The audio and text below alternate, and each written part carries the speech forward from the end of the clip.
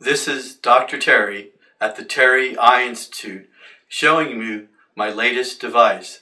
I developed this 2 years ago because it was very portable, would fit your iPhone and easily go into your pocket and was available right away. However, it had a shortcoming. That was the size of the screen.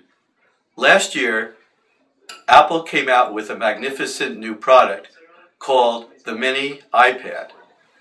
The mini iPad can go in your jacket and you can pull it out and slide it on.